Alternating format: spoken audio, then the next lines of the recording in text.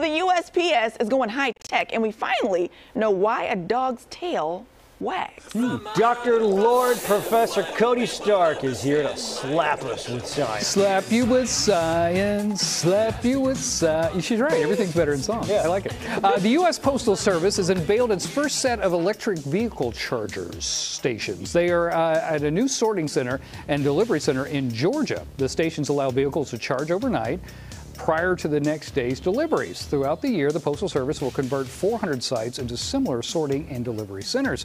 They will serve as local hubs and cover a larger geographic area than the post offices they are replacing. And most will have charging stations for electric vehicles. USPS is planning to have 66,000 EVs by 2028. Oh. Yeah. Will they have air conditioning? I hope so. Yeah. I bet they will. I bet they will. Yeah, man, slap with science. No! Take that. Even with a bad back, I get a good swing.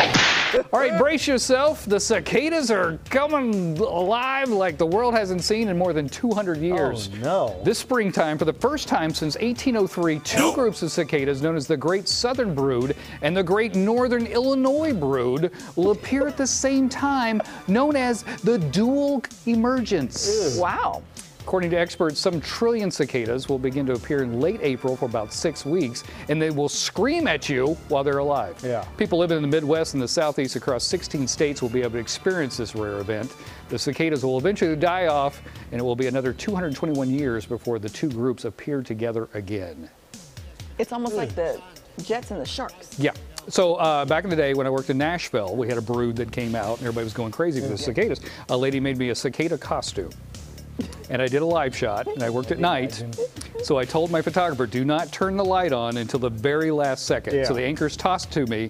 I'm wearing the cicada suit, and I was like, hit the lights! And when we hit the lights, a billion cicadas attacked me. Oh Yeah. my God. There's a picture of me in the Tennessean going, ah! You've been slapped with something. I'm just picturing the northern Illinois cicadas, so Chicago. We're cicadas.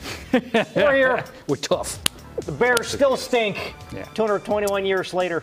Well, researchers think they have figured out why dogs wag their tails. We've always assumed it's because they're happy, but new findings from European researchers suggest that dogs may be playing us, and it all goes back to evolution.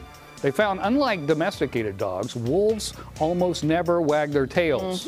They think that over thousands of years, dogs figured out that humans were attracted to the wagging tails, and that usually meant they had a better chance of getting scraps of food.